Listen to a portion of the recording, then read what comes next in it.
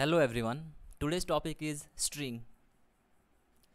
This topic I have already covered in data type Verilog video, which is available in Verilog video playlist. Okay, if you want you can check this one. So what is a string? String is a sequence of character. If you write your name C A B C, so these are character. So ABC is a sequence of character, and in the Verilog, if you write character or sequence of character inside a double quote, then that is called string. Here is the example: hello Verilog world. So this is a double quote, this one, and inside this double quote we have written hello Verilog world. So this is a string. But how these characters are stored? See, in data type videos, I have already explained different data types that is used in Verilog. For example, integer, to store integer data types are there.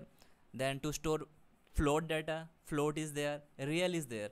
But to store a string data or a character, there is no string data type. There is no string data type in Verilog. Then how this hello Verilog world or any sequence that you write, how it is going to be stored via the Verilog? To do that one, in a Verilog we use register. So register is used to hold string data or string. How to declare that one? This is the example. Okay, here reg is to hold the data, then n asterisk 8 is to 0. N means the number of character that is in our that we want to include in the string.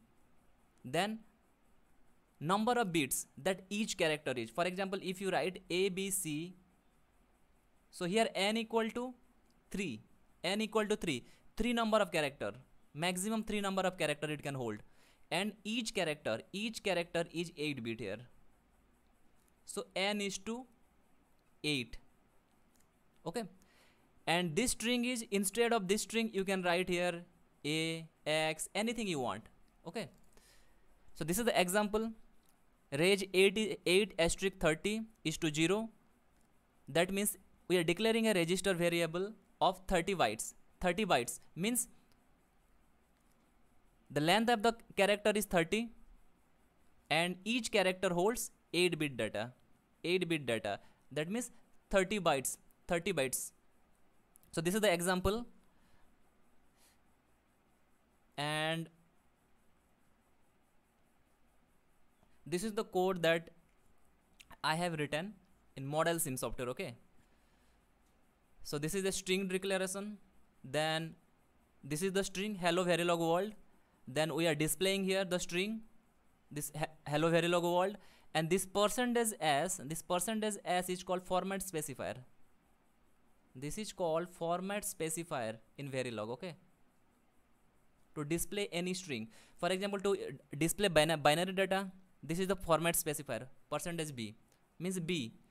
To display decimal data, d. To display this float data, f. These are called format specifier, and this is the output. Okay, if you write this code in any simulator like Xilinx or Model Sim, then you will get this output, hello Verilog world. This is the string. So this is all about string, and thank you so much for watching.